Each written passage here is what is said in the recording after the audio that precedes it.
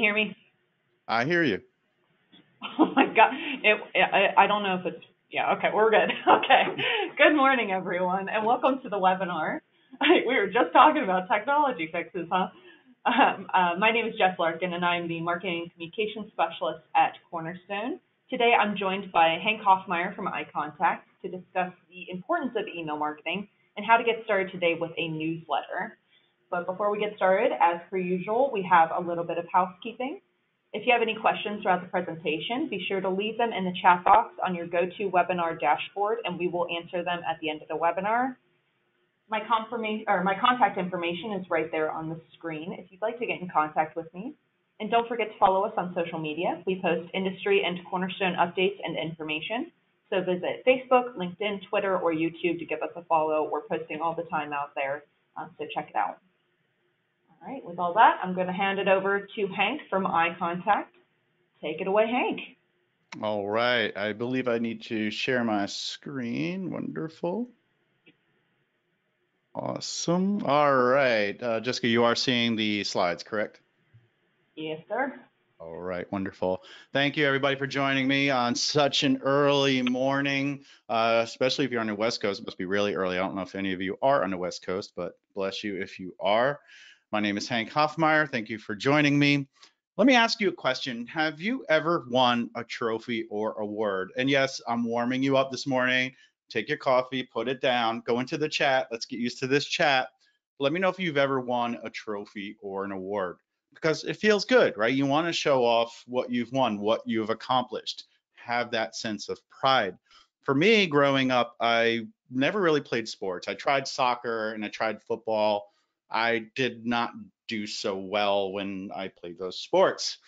I'm a nerd. I'm a techie. That's why I got into technology and marketing, is because that's what I like to do. I'm not seeing any responses in the chat there. Hopefully you're paying attention so that you can learn how to use email marketing today. But let me know if you've ever won one. Even if you didn't, let me know, just so I know the chat's working today, because I might ask you a few other questions. There's a thing in sports called MVP, or most valuable player.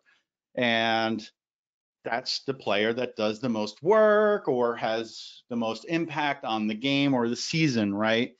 If sports has an MVP, why doesn't marketing? And if marketing had an MVP, it would be email marketing, and that's why we're here to talk about email marketing.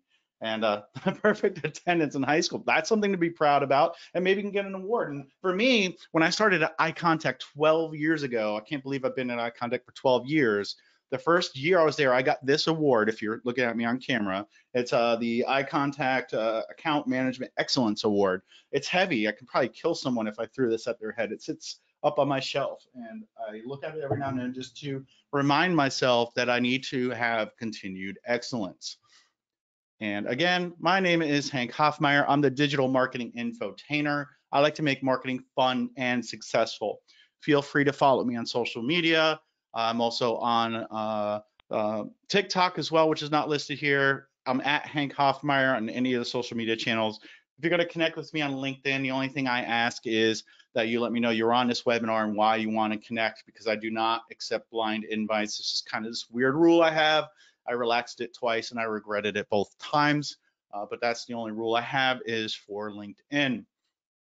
Email marketing is not only the MVP, it's also a team player. If you're using other marketing channels such as social media, maybe you have a website, probably should, and you're doing other things like blogging, email marketing is a great team player.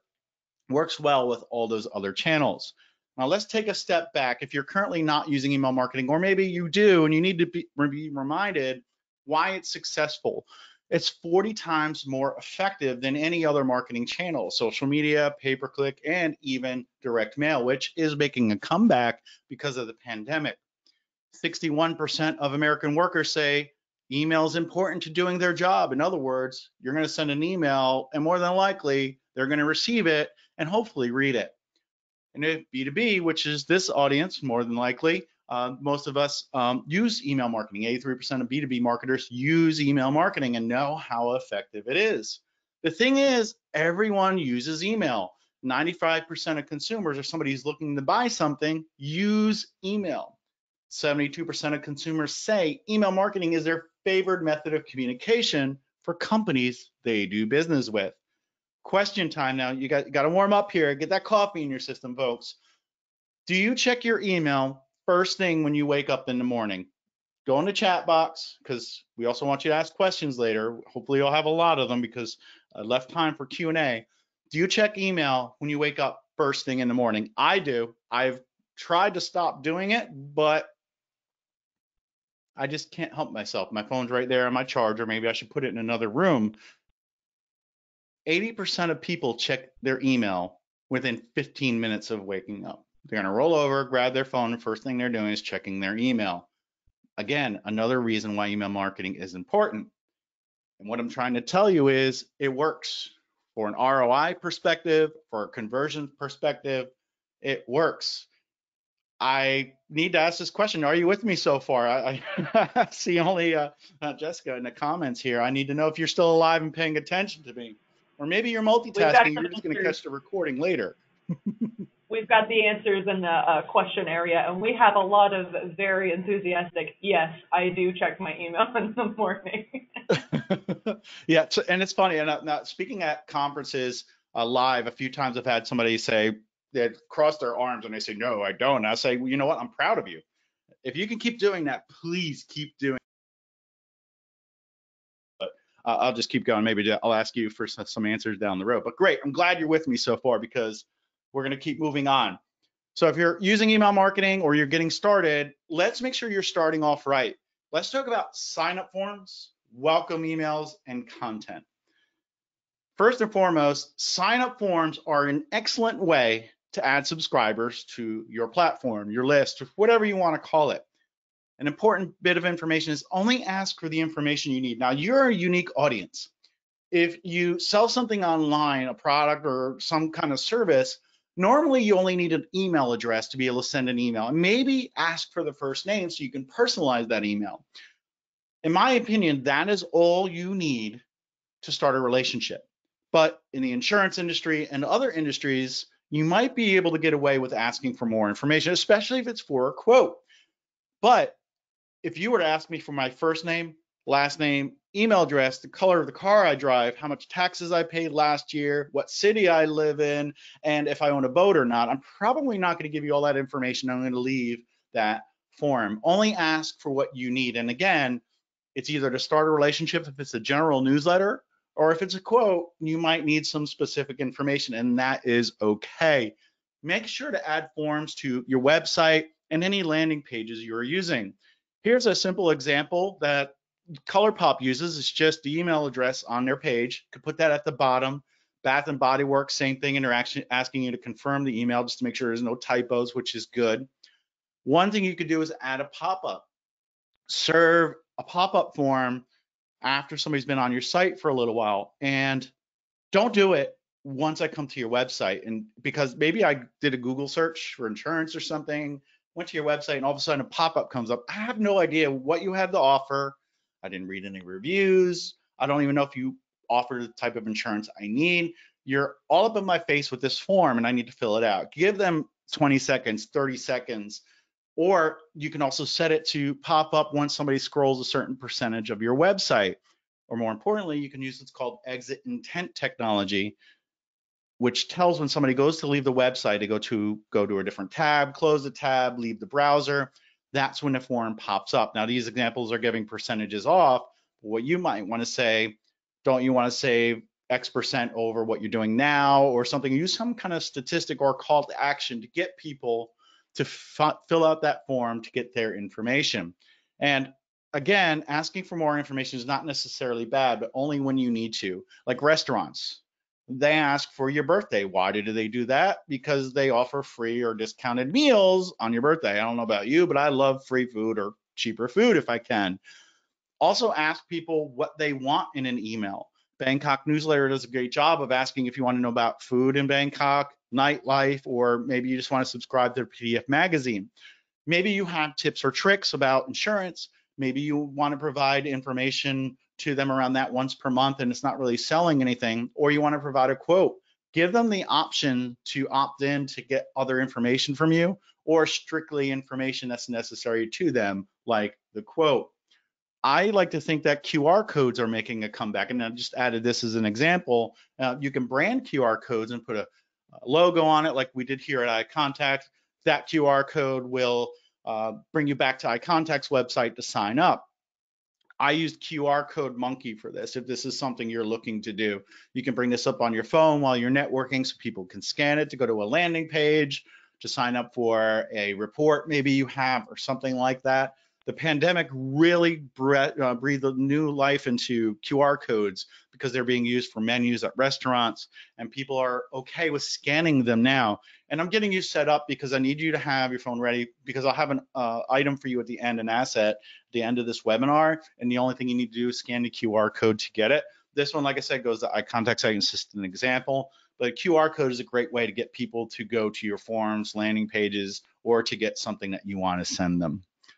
All right, you're collecting email addresses, you have forms on your website. What are they going to get? Really? I mean, are you going to send them emails? More importantly, when are you going to send them emails? It's important to send a welcome email, and a welcome email is the first email that you send when you get a email address. You don't want to wait a month from when you get that email address to send them that first email. They'll probably forget who you are, mark the message as spam, or ignore it. I went to a sporting goods store, their physical location, a few months back, and I noticed on the window as I was walking in, sign up for our email newsletter and get 30% off your first purchase. I signed up on my phone. I sat there and I waited. Nothing came right away. I sat down on the bench outside and I was watching people because I'm a people watcher and check my email every now and then. Waited about 20 minutes, never received the email. On purpose, I went to one of their competitors to buy the product that I was going to buy at this store just because I did not get that coupon. I got the coupon, but it was 3 days later. I was not going to make a special trip out to save 30% on something else I was going to buy, and I was kind of disappointed that they didn't send me that welcome email with my 30% off right away. You want to make sure you send it right away, and especially if you're at a conference or you're somewhere where you're collecting email addresses offline, add them to your email platform as soon as you get back, as soon as you can, upload them, and use automation to go ahead and trigger that welcome message to go out. It sets the expectations. It reminds people of who you are and why you're sending them an email. We want to send you information about how to save money on how to reduce risk of those types of things. It really helps build and set that relationship. You can also add your social media links if you're using social media to get people to also follow you on social media. It's something that is expected. People want to see those first emails come in. And again, it just sets that reminder of, here I am, you signed up, I want to have a relationship with you. And it's up to you if you want to have an offer in there, a discount or something, or a free consultation, whatever it is, put that into the welcome email. By sending welcome emails, you're going to be more effective with your email campaigns. The welcome emails have a very high percentage of open rates. 74% of people expect that welcome email. Has a high click-through rate, 26% click-through rate. An average click-through rate is 3 to 5%, folks. So 26.9 for a welcome message, that's going to be the most effective email you're going to send. And they're 56% more effective than your standard newsletter. This is your MVP of your email program, your welcome message. Let's look at some examples, like Michael's thanking you for signing up, huge header, thanks for signing up, telling you how things are going to work, and they're giving you a coupon. Litmus B2B, hey, woohoo, you're in, take advantage of some of the tips, case studies, and resources we have to offer. And we have Surf Stitch. I love how they use an image at the top and text over that. And again, they're using an incentive. And then we have Otter.ai. They're saying, tell us how you plan to use our product. Believe it or not, if somebody replies to your email, that is a great form of engagement, and it keeps your emails going to the inbox. Let's switch it up a little bit and start talking about the type of content that you should use with your email marketing programs. When I open my inbox in the morning, this is usually how it looks to me because I have so many emails. My eyes just start to lose focus and everything just looks jumbled to me. Oh my God, I have 300 emails I have to look at. The first thing people see when they open their inbox is going to be the subject line. Make sure to use personalization by gathering the first name in your form and using the first name in the subject line so that people know that it's for them and it stands out in the inbox. Use emoji to help stand out in the inbox. Emoji is safe to use now. Years ago, there was some question about whether or not it harmed your ability to get into the inbox, but make sure that you use relevant emoji that's tied to this subject line so that it makes sense. The length of your subject line should be about 6 to 10 words in length. Otherwise, you run the risk of getting cut off in the inbox, and people may not really understand what the email is about and not open it. Take advantage of a feature called split testing or A/B testing. Take one version of your email, copy it, and for a subject line test, just change the subject line. You're going to send version A to 10% of the list you want to send to, and version B to another 10%. Wait about 24 to 48 hours, let the results bake in, and whichever one has the higher open rates, usually the winner, you're going to send that to the remaining 80% of your list. You're sending the most effective email to the majority of the people on your list. I worked with a client that said, I don't know why everyone doesn't do split testing often because it's like getting free opens with every send, which is true. You're going to send a better performing email to your list. And a tip or pro tip is use what's called preview text. This is something iContact has that you can put in. It's an extension of your subject line. I like to think of it as what Robin is to Batman. They make up the dynamic duo. You have your subject line in bold, and then you have the unbolded text right after, which is the preview text. So we have the 2-day super sale this Friday and Saturday only. Get 20% off a coupon and 25% off footwear coupon. So it's an extension of your subject line, allows you to get past that 6 to 10 words for your subject line. Also use action words like act now, save, limited time offer, last chance, new video if you're doing video, learn how to save, right? And find out why. Maybe use other things like get your report in the subject line or the pre-header. Get people to take action and get excited around what's going on. Speaking of subject lines, like here's a few examples of subject lines that had really, really awesome open rates. And you might ask, well, how are they getting these open rates? Well, I'm glad you asked that because at the end of today's webinar, I want to give you iContact's ultimate subject line guide, 501 examples of really good and really bad subject lines, also broken down by industry and types of email, like welcome message, broadcast, split testing. It's a great report and will help you get more of your emails opened. When creating your emails, use the 60-40 rule, a ratio of 60% text and 40% images. If you use all image emails, there's a potential that your email may get flagged as spam and not see the light of day. Use a variety of content and different types of templates to change things up so the reader does not get bored with what you're sending. Adhere to your branding. In other words, if you have a website, you have a logo, you have branding, you have certain colors, make sure that translates into your emails. Any images that you put into your email should have what's called alt text, or it's the text that shows if people don't load images, which will make them want to enable images. In other words, if you have your logo at the top left of the email, don't simply put logo as your alt text. Put company name, helps you save money on insurance or something like that to help them know that they should enable images. And again, test, test, test. Not only can you test subject lines, you can also test your body copy, images, length, a whole bunch of different things. You just need to know what to test. And make sure not to test more than one element at once. Otherwise, you won't know what moved the needle in a positive or negative direction. When you're creating emails, make sure they look professional and clean. I love to use this example by Apple. They let the product speak for itself. It's a large image of their product, some simple text, and a buy now button. And they make use of something called white space, which is a lot of space around the content, which makes everything easily consumable. Storied, kind of similar, it's called negative space. They have a lot of negative space, and they're using like neutral tones and black and white images to convey emotion, and they're definitely using stills that make you want to take action to click through to read these articles or watch the videos. If you have a lot of content you need to share in your emails, use something called the classic Z pattern. When we read, especially in English, we read from left to right and down. Use this type of method or this type of layout to drive people downward in your email. Image, text, text, image, have it be going down so that people scroll and see the remainder of your content. Otherwise, if you're only highlighting one particular product or service, you can use an inverted pyramid.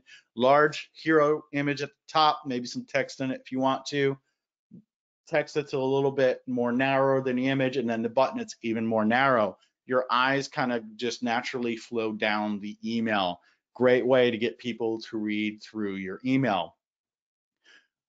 Also, make sure you use something called the squint test. Create your email, step back from your monitor, and squint really hard and make the image a little bit blurry. Can you still kind of make out what content's in there and see that white or negative space? If it kind of resembles the actual email and you can still read it a little bit, you pass the squint test. If everything's so jumbled together, you can't tell where one text ends, where one image starts, where colors differentiate, you're failing the test. Humans are visual by nature. We love to consume images.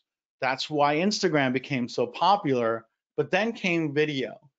Make sure to use both. Use really good images. Try not to use a lot of stock photography if you can, but sometimes in certain industries you have to, and that's okay. Just be careful with what you choose. Then use video or a link to a video in your emails so that you can convey more information. And people tend to want to consume more content in video. And right now, 80% of marketing content is video, folks. That's how important video is. And why it works is people retain 95% of what they hear and see in a video versus 10% in text only. Videos help convey the value of the service you're offering. The most important thing that you can do with your email campaigns or with your marketing campaigns in general is make sure you're offering value. I like to use the bank analogy. When you're creating content, especially email content, you want to make sure you're making deposits. Your deposits are valuable bits of information. I remember State Farm sending me emails, and I still get them every now and then, and I still read them. I have auto insurance through them. Maybe I am thinking about buying homeowners insurance. Should they be trying to sell to me every week, every day through email? No. But what they can do is just send me emails around what matters to me. How to keep my car running properly, especially if I'm going on a large trip or a long trip. I'm going to Texas at the end of this week. I need to change my oil, check my air cleaner. Maybe there's a couple other things, and maybe they can remind me what I need to check. They could tell me how to keep my home safe from burglaries or from fire. Then every now and then they can kind of trickle in, hey, we noticed that you don't have homeowners insurance through us. Do you want homeowners insurance? And that's when you make the withdrawal. Well, one thing you want to do is make sure that you're making more deposits than withdrawals. So you're going to deposit a bunch of valuable content, and at some point you're going to ask for a withdrawal in the form of a conversion. If you have not read Gary Vaynerchuk's book, Jab, Jab, Jab, Right Hook, I highly recommend it. Same premise, jab, jab, jab, right hook, value, value, value, sell. Gary really talks about it in sense of social media, but it works with email marketing as well. Now let's talk about some extra points. It's time to step up to the 3-point line and go for that extra, 3-point shot, or, football, the extra point after the score. Let's talk about segmentation and automation and how this can help you bring your email marketing to the next level. Segmentation is when you take your list of subscribers and you create a filter. Let's say it's type of insurance, like we just mentioned, homeowners and car. You can say, hey, I want to send an email about homeowners insurance. What you need to do is take your list and filter those that are interested in homeowners insurance. That would be your segment. I used to always use, like favorite color. If you get somebody's favorite color, you just segment by that color. Same thing. Segmented emails have a higher click-through rate. In other words, if you send the right message to the right person, they're more apt to click through. 88% of users are more likely to respond in an email favorably if it looks like it's been specifically created for them. In other words, if State Farm kept trying to sell me the homeowners insurance every single day, every single week, I would get frustrated and probably opt out of their emails. But if it's created tastefully, they're targeting me with information of how to save more money on my auto insurance, et cetera, and then every now and then tell me about homeowners insurance. I'll probably listen up and read those a little bit more. All right, let me ask you a question. This is a fill in the blank, and Jessica, I might need your help on this one. According to the DMA, the Digital Marketing Association, marketers have found a blank increase in email revenue from segmented campaigns. Let's go ahead and take a guess. I'm going to see if I can get the questions up while that's coming. Or I can see them now.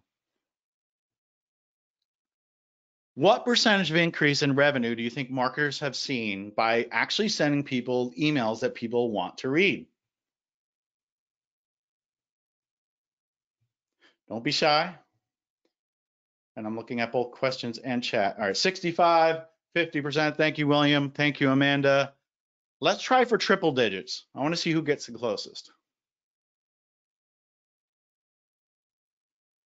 Hopefully this exercise will make you want to use segmentation more. I need at least one guess, and there you go. William, 125. Well, what if I told you or showed you this? Whoa, where we go? What about if I told you this number?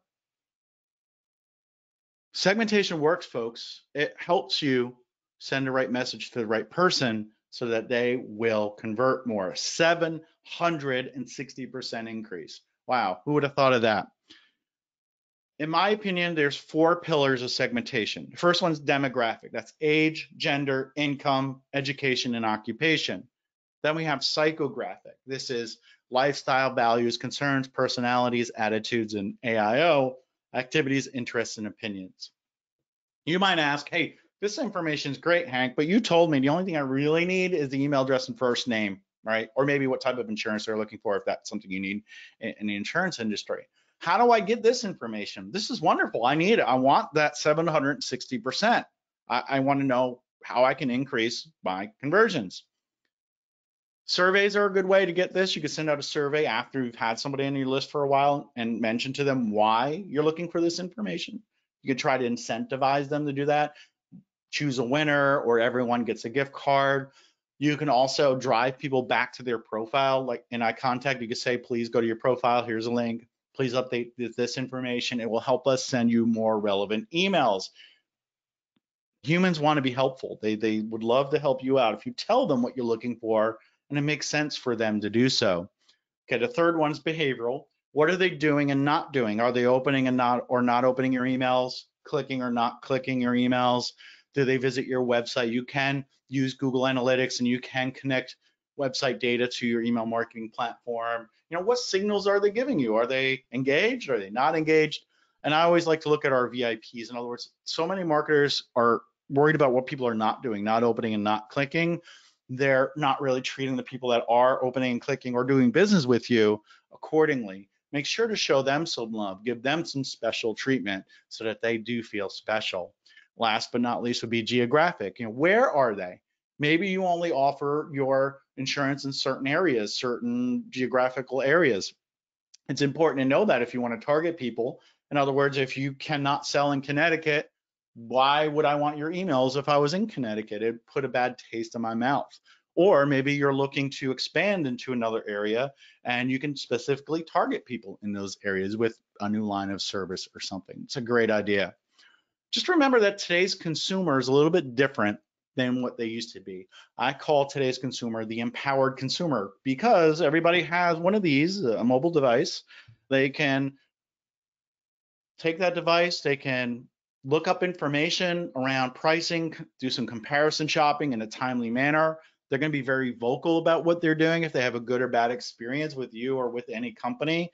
I could have went on that sports company's website or Google and rated them badly just because they didn't send me a welcome message. I didn't do that, but people can. They're more apt to leave negative reviews than positive, but people do leave positive reviews. Consumers are committed. If you give them value, they'll give you their business. They're just looking to make sure that they're not being overcharged and that they're being supported.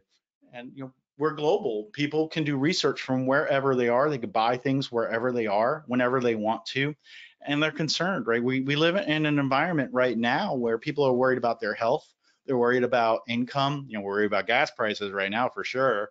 But they just have a lot going on in their life. You need to make them feel good and build that relationship with them. Build KLT. Does anybody know what KLT stands for?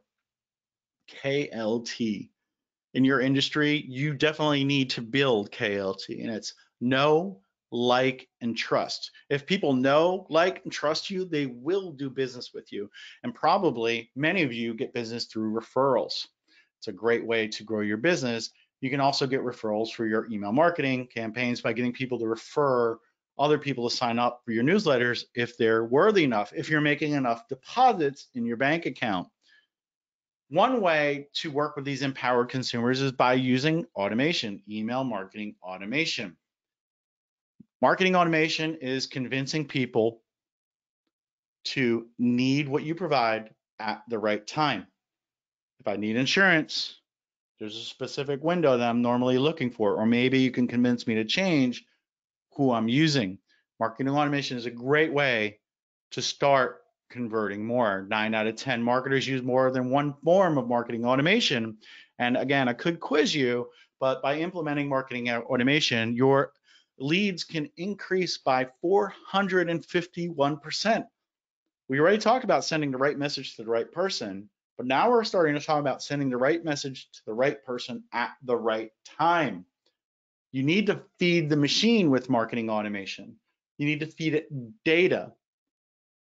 This is all of the segmentation criteria I told you about, the 4 pillars. What type of insurance are people looking for? Where are they? Maybe income level. Those bits of information help you create triggers and create that journey for marketing automation. Then you have triggers. Did they open that email? If not, send them this email. Did they click on this link to get an estimate? No, let me go ahead and follow up with them and nurture them a little bit more. Speaking about nurturing, it's a great way to use automation to send your welcome email, or not just a welcome email, it could be a welcome series. And this is a great opportunity for you to stay in front of someone while they're in that decision-making process, and then use triggers along the way. So we have our empowered consumer. They go to our website and we use that exit intent technology pop-up to get somebody's email address, and they fill out the form, first name, last name, and then let's say we know they're looking for, a specific type of insurance. We can go ahead and send them that welcome email. Welcome. Here's a warm hug. Here's what you can expect from us. We hope you'll stay in the know with us and start to build a relationship with us. A few days later, you send an emotional appeal letter. This is where you beg them for your business. No, I'm just kidding. This is where you appeal to their emotions and you start telling them about your company and organization. We're a family-run organization. We've been in business for 80 years. We really want to treat you well. Here are some testimonials and case studies from us. Try to get them to get the warm fuzzies about your organization. Next, a few days later, after that first email, you send them a differentiator email. This tells people why you're different than your competitors or why people should choose you. See what we're doing here? We're building this value, right? We're making these deposits, and then we're going to go ahead and make the withdrawal or give them the right hook, which is the incentive to either have a call, purchase, sign up, whatever it is you want them to convert. This is a simple way of using automation. Now, I have a few examples within iContact. You can start email series or email automations in different ways. One way is when somebody subscribes. You add them to a list, or they're automatically added to a list from a form. You can go ahead and set up a nurture series that sends them a message right away, a welcome message, and then 3 days later, the differentiator. And there's some checks and balances in here. In other words, if someone did not open that differentiator email, we can resend that. And if they did, we can send them the emotional appeal email. In other words, try to get back into the inbox and get recognized if somebody did not read the email. So you can set this up, have different checks and balances along the way, and send emails to certain people if you want to. This is a great way to do a welcome series when somebody subscribes to your list, newsletter, whatever you want to call it. Then maybe we have a specific date. This would be an event or a webinar. Maybe you're going to do your own webinar on insurance. You put the date in, and then you say 10 days before the event, send this message. Maybe it's to get them to sign up or register for the webinar. 5 days before, anyone who did not register, remind them to register. Anyone who did, you can go ahead and say, here's the login information for the webinar. We look forward to seeing you. 3 days before, it can be, again, register, and then those that did not, or those that did, hey, the event starts in 3 days. Day of, hour before, you can set some in there. And then a day after, you can thank everyone who attended. As long as you have that information, you update that information. Thank everyone who attended, give them the recording. And if they did not attend, you can also send them an email and maybe get them to opt in to something to be able to see the recording if it's that valuable. You can also use something called custom date. This would be maybe a subscription's expiring, an insurance policy is expiring. So that's a unique date to each subscriber. So similar to the previous example, 30 days before, you're going to remind them of their subscription or their policy expiring. 7 days before, if they have not renewed, you can remind them 1 day after that it is expired and now they're at risk, so on and so forth. This is a great way if you have a specific date around, like an anniversary date, a date that they had their first consultation, policy dates, expiration dates, all those things. Custom date and automation is great to use. All right, I need to call timeouts. Check in here, make sure you're drinking enough coffee, drinking enough water, getting enough fluids. You're still with me. I hope you are. Not seeing much new in the chat or in the questions, but if you have questions, make sure you're going to put those in there. I always say put them in now before you forget, because I want you to get value out of today's webinar and get any questions you have answered. But we're going to keep going here. What do you think is the best use of email automation? What is one of the best ways that you can automate your email campaigns so that you're more effective? No one's going to get this, but I just want to make sure everybody's still paying attention. What is the best use of automation? We didn't cover it yet, so it's not a remember quiz. All right. You guys must be doing a lot of multitasking today. All right. The best use of automation is being clean as a whistle. That's a hint. It's list hygiene. The act of cleaning out old inactive email subscribers in order to improve your email deliverability and your campaign engagement. It's a good opportunity to reintroduce yourself to people who have not seen your emails in a while. It reminds them, use emojis, use a specific subject line to make sure that they see it and open it. It helps increase your KPIs, your clicks, your ROI, and your opens. And the most important thing, folks, is every time you send an email, it's being graded. In other words, somebody has a Gmail, Yahoo, or business domain. When you send an email, these providers like Gmail, Yahoo, whoever they're using, are looking at these emails and saying, are people engaging with this email? Are you opening? Are they clicking? Are they going into the spam folder and saying it's not spam? What happens is every time it's graded, when good things happen like opens, clicks, starring, going into the spam folder and pulling out, it's called TINs. This is not spam. It's a marketing term. When they do that, they show, I want these emails, and the sender is relevant, and they're sending relevant emails. When bad things happen, like bounces, unsubscribes, spam complaints, and believe it or not, when people actually just disregard your email and ignore it, that hurts you. It brings your credit rating, your credit score, your grade down. It's called a domain reputation. I like to think of it as a credit score. And if you have a low credit score, more of your emails are going to go to the spam folder. It's true. That's why you want to remove people that are inactive. You can always add them back later. And it's 5 times cheaper to turn back an inactive customer or a subscriber to being active again than getting somebody new. You lose about 25% of your list every year. Therefore, you need to make sure that you're cleaning out folks that are just disengaged, and make sure you're growing people by using your sign-up forms. It's a good chance to let your customers decide what they want. Again, give them the option of what types of emails to receive, or maybe change the frequency. Make sure that you're using list hygiene. It's very important. According to Litmus, 43% of Gmail subscribers click the spam button rather than unsubscribe from emails. Again, hurting you. They had to get to a point, whether it was maybe that one email is horrible and they marked you as spam, but maybe they're getting the emails and at some point they're just lazy. They're going to click spam. So how often should you clean your list? Well, I already know that these Q&A types of webinars are not for you folks. I would ask you, is it once a week, once a month, every 6 weeks, once a year, or never? Well, we all know it should be never because of what I previously said. And you're probably guessing, well, how often is it really that I should clean my list? I'm not going to have you go through the pain of guessing here. But really, what it comes down to, should you do it weekly or monthly? We're narrowing it down here. Really depends on your frequency. If you send every week, I would say do a cleanup every 6 months. If it's once a month, do it every year or once every 12 months. Simply identify people that are non-openers and non-clickers. It used to be identify non-openers because anybody who did not open your emails probably not going to open it. If it haven't opened in a year, are they going to open your next email? Probably not. But with Apple, thanks to Apple, there's been some changes in the email industry. Who would have thought email changed? What happens if somebody's using an iPhone, iPad, or a Mac and they use the built-in email platform, no matter what email service provider you use, Gmail, Yahoo, Apple, whatever it is, if you're using the Apple app, and my phone's not even turned on, so it's locked, it's on, but it's locked. If you send me an email and I'm using the email client built into my iPhone, I automatically register as opening that email. It's part of their privacy feature. In other words, it's a false signal.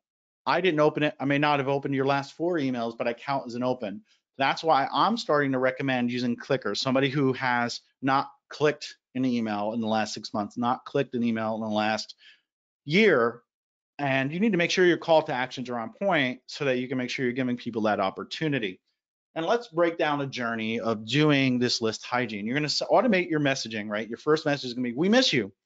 Let them know why you're getting in touch with them. We notice we haven't been opening our emails. Remind them who they are, who you are and why they signed up in the first place, and give them an opportunity to change the frequency or the type of content they receive. And the next one is that please come back. Wait a few days or a week. Check to see who did not open that first one or click in that first one, and then send them a special incentive maybe to come back, or just remind them that, hey, you haven't been opening our emails. And the last one is this goodbye, right? And maybe you could tell them to follow you on your social platforms if they see it and that's what they prefer. You can get them to do that. You really just want to try to give them an opportunity to come back and receive your messages. Otherwise, let them go. Let them go. You can add them back later. And more importantly, it helps your email deliverability, as I mentioned. All right, one more example of an automation series for win back or re-engagement campaign, as it's called. So everyone in here shows the last open data within the last 6 months. They'll automatically be put into a segment based on triggers, right? What they're doing and not doing. Right away, I'm going to send them that "Are we breaking up?" Subject line. I don't know about you, but if somebody's breaking up with me, I'm going to open that email. If they're telling me they're breaking up via email, I'm probably going to open that. Wait 5 days, and if they didn't open or click in the first one, don't be a ghost, right? This is the subject line here. Again, reiterate what's going on, and do you want to continue to send emails, but you don't want to flood their inbox? Then 10 days after, here are the divorce papers. We mean it. And then automatically after 20 days, remove anyone who's not engaged with the first 3 emails. You can automate your list hygiene. It used to be manual, but now you can automate it. Some examples from Chipotle, they're giving you an opportunity to click in or out. Then we have Rue, it's just kind of simple. And I love how Kaizen's using a dog and a stuffed animal put together. How cute, right? To get you to come back. Here's one from JetBlue, right? This is kind of like a case study in a way. They're playing with the idea of breaking up. Like I said, I love the Band-Aid. They're asking you to choose what types of emails you want. They're empathetic to the inbox being full. And they show you that they're understanding and they're caring. You can always come back later. I really love this example. I love the graphics. It's clean. It's got a lot of white space. I heard one of you. Then we have Typeform. They doing the same thing. They notice the inactivity and they're calling it out. They're asking direct questions. And there's one CTA, get inspired by the template gallery. It shows that they opened the email and they engaged with it because it's a strong call to action. And again, they're showing that they understand that, hey, you might not want all these emails, and that's okay. I love those examples. So it's test time. I hope you're taking notes and paying attention. I'm kind of worried because of your inaction in chat here, but get your questions ready. But I'm just kidding about the test. Want to make sure you have your digital playbook for the MVP of marketing, which is email marketing. Playbooks can be daunting at first, but once you study them and memorize them, you're usually pretty good. So let's recap.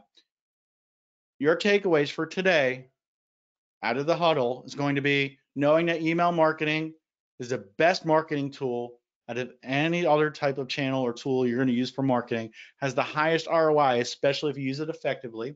Make sure to always be continuously growing your fan base. Create great looking emails with white and negative space. Use the squint test and offer valuable content. Make those deposits so that you don't overdraw your bank account, your email marketing bank account. And last but not least, earn those extra points by using segmentation and automation with some of the examples I gave you. Let email marketing work hard for you. It will overachieve and earn you a championship if you let it, and you can also win awards like the crystal one that I got.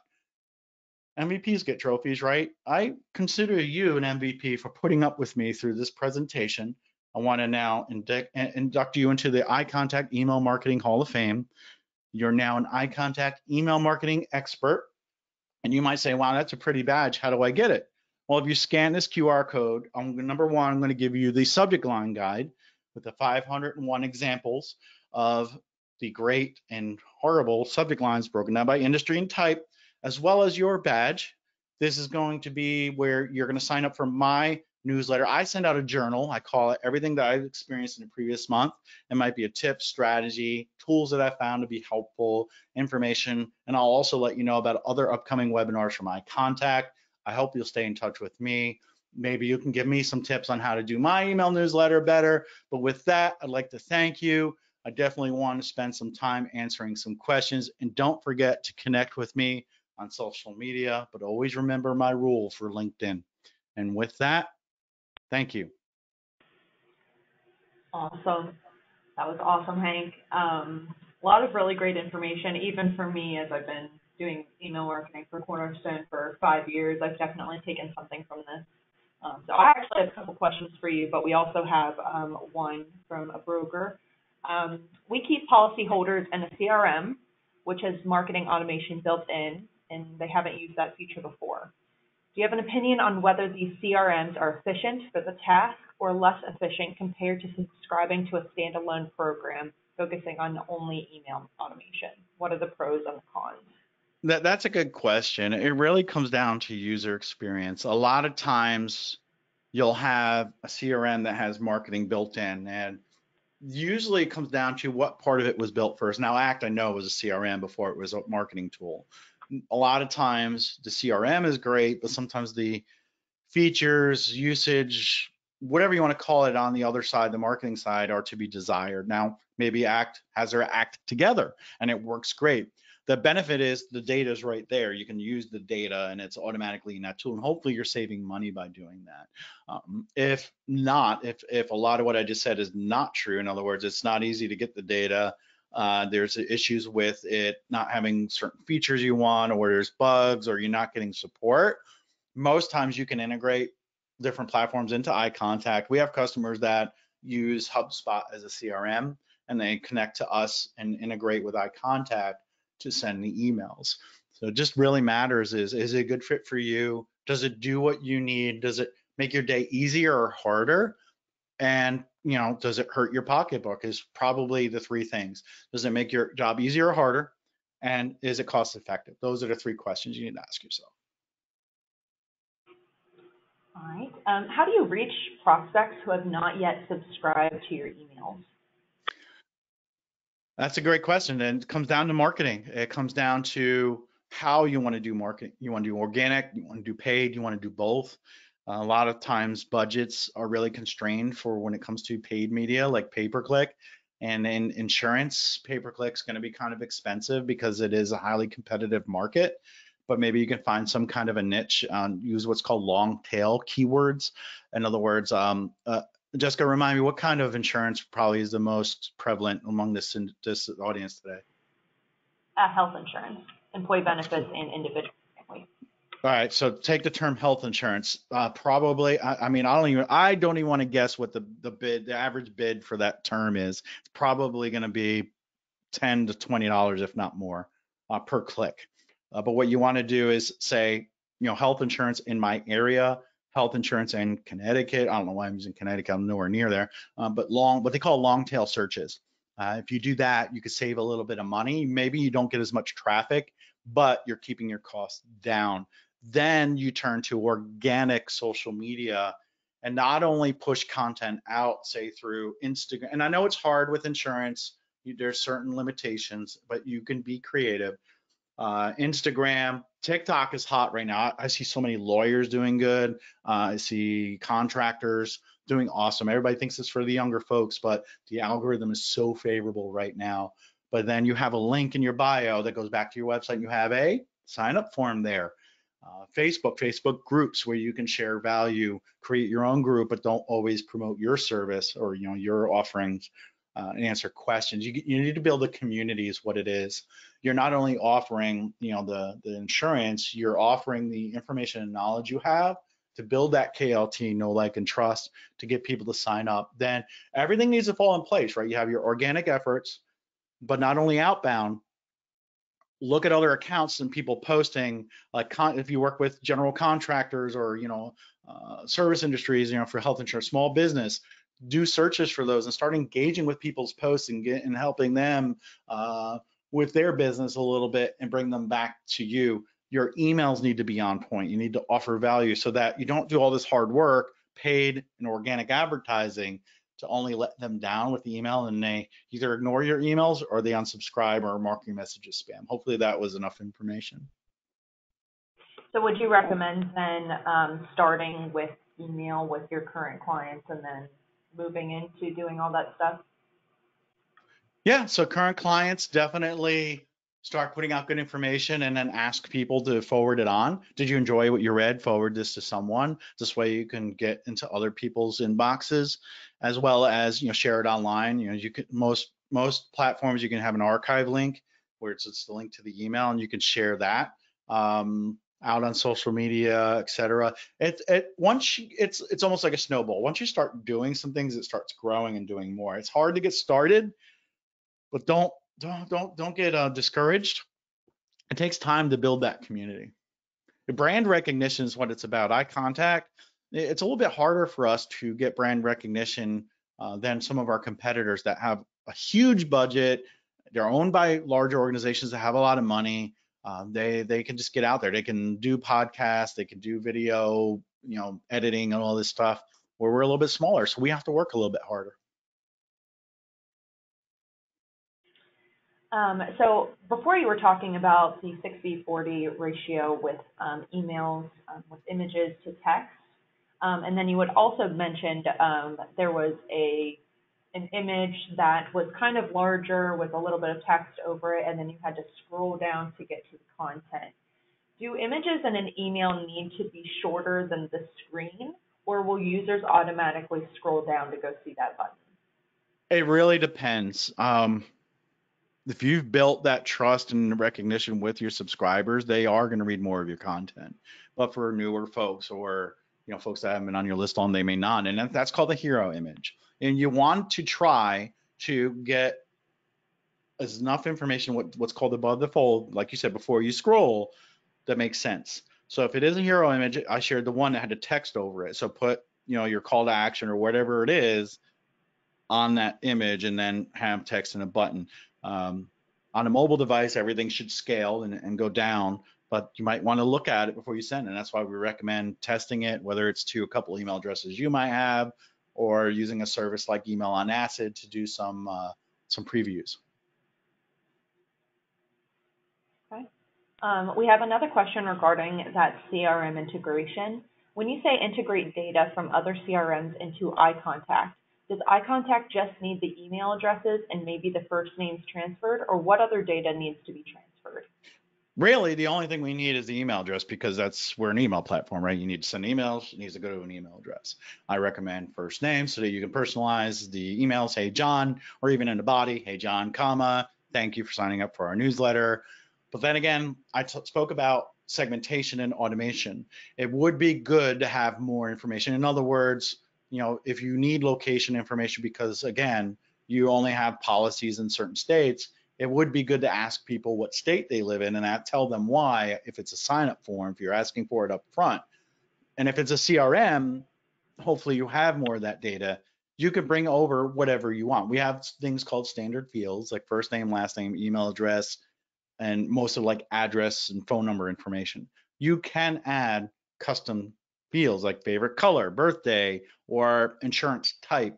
All those things you can bring over. It just depends on what you want to bring over and what makes sense for you. Obviously I want a low barrier to bring somebody into using email marketing and bring them the data over. But the more you bring over, the more you can do with it now or later. You can bring it over later, but whatever makes sense to bring over. If how many employees a company has is something irrelevant and you'll never use it in your email marketing, there's no need to bring it over. But if you wanted to target people that work for a company that has 500 employees or more, that data makes sense. But you can also use your CRM, create a segment over there, export the email addresses and put them into iContact. So you could do pre-segmentation, or you can bring that over to iContact and do the segmentation there. Great questions.